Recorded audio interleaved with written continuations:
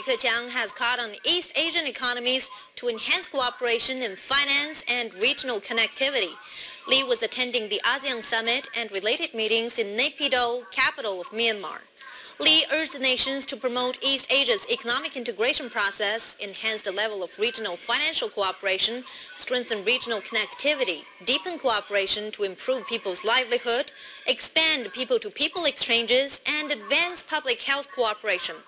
The Premier said China stands ready to strengthen coordination with Japan and South Korea to give a full display of their edge in capital, technology, and talents to assist ASEAN in its infrastructure construction. At the 17th China-ASEAN Leaders Meeting, Li urged to complete the negotiation process for an upgraded China-ASEAN Free Trade Area by 2015.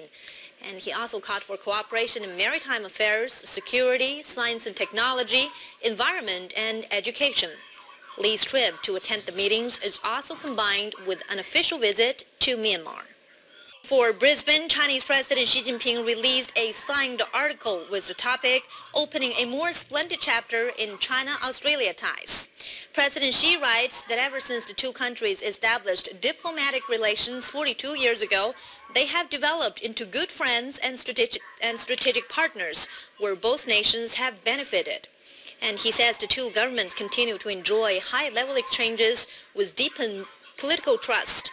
President Xi notes the key to their good relationship is by abiding by the principle of mutual respect and equality, promoting mutual trust through dialogue, realizing fruitful outcomes through cooperation, and consolidating friendship via communication. President Xi says that China strives for deepening reform while Australia continues to accelerate its economic restructuring and industrial upgrading. He says he hopes to have more meaningful exchanges with Australian leaders to explore the potential of furthering bilateral relations. And the Chinese president went on to say that he looks forward to meeting with Australian Prime Minister Tony Abbott and the other leaders of the G20 to formulate a comprehensive growth strategy for robust, sustainable, and balanced growth of the world economy.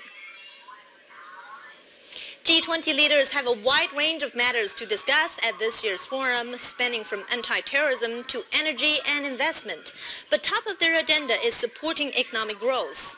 At the end of the summit, they will sign up to a Brisbane Action Plan, which will include short-term and mid-term measures to coordinate trade and investment between countries, create job opportunities, and boost competition in order to lay a solid foundation for the recovery and growth of the global economy.